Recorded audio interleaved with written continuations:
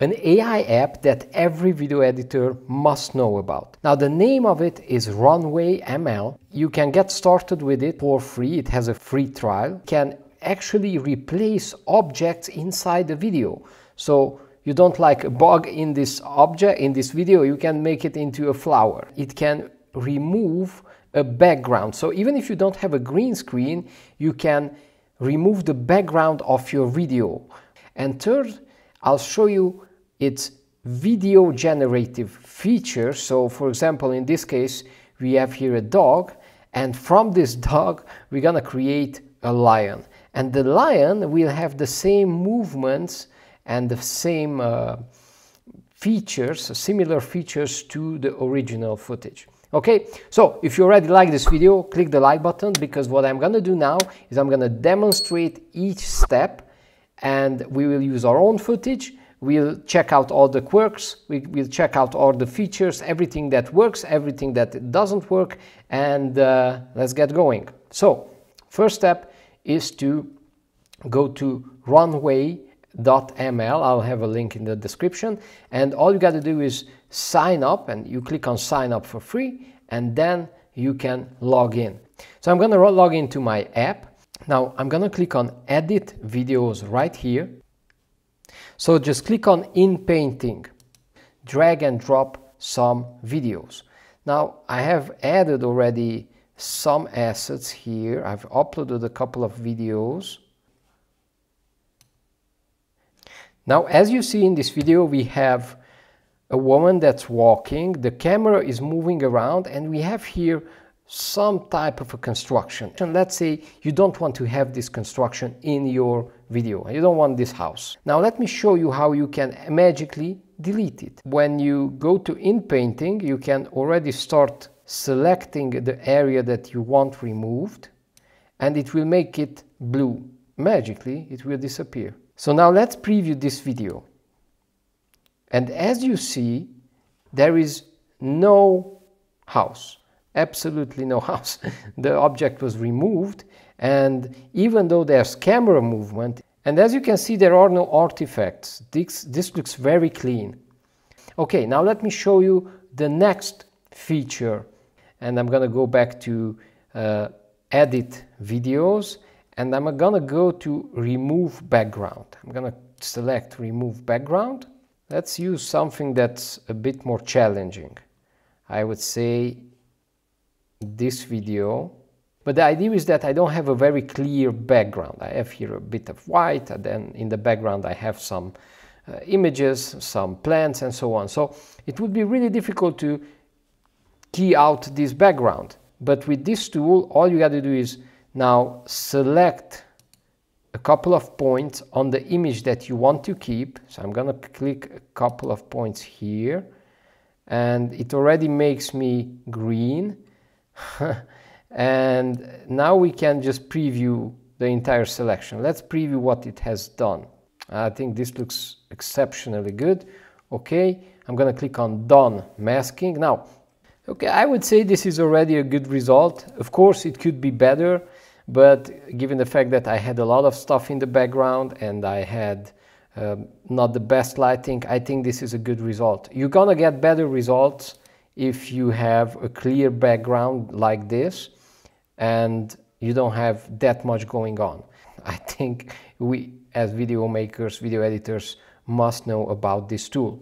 Okay, now let me show you something really interesting. How can we change an entire image, an entire video, and make a different video from the video? I'm gonna go back to projects. I'm gonna go to generate videos, generate video to video, so gen 1. Okay, so generate videos, gen video to video, and now here I can upload a video. So I'm gonna use a shorter video, and I also highly recommend that when you play around in this, just use shorter videos, because the longer your videos, the more credits it will eat up. And it would be better to just experiment with shorter videos. You're gonna get your videos done faster, and once you already know how things work, then you can play with your longer videos. So let's take a look at this video. This is a 2-second video where I'm in a shop and I'm moving my motorcycle helmet. Cool. So here we have a couple of style references, because with its AI we can change this video into different kind of things. And one of the things that it has a couple of presets. We have all kinds of presets here. You can change into a pet cartoon. Let's take a look at this pet cartoon, how this looks. Here you have the previews of the style and so on.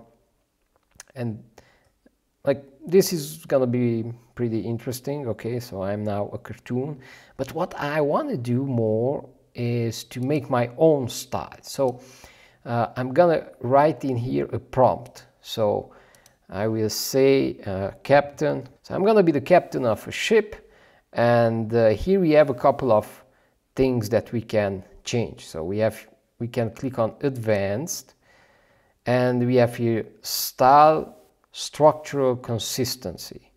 Cool. So let's make it more consistent. Next, style weight. How much the style of a captain of a ship will affect this image. So we can make it not that strong, so it kind of is gonna resemble my original image. The seed, we don't have anything to do with it right now.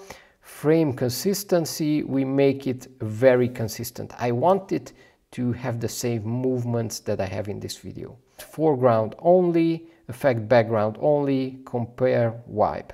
So let's click on effect foreground only, because I only want me to be changed. The rest could be unchanged. And compare wipe, we're going to add this so we have a comparison. Now before I click on generate video, I'm going to click on preview styles. And then it's going to give me 4 different styles, and it will already show me how my video will look. Let's make some changes here.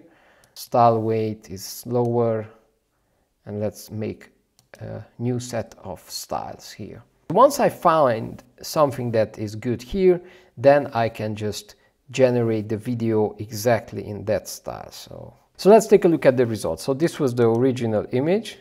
This is the original video. And let's take a look at the result.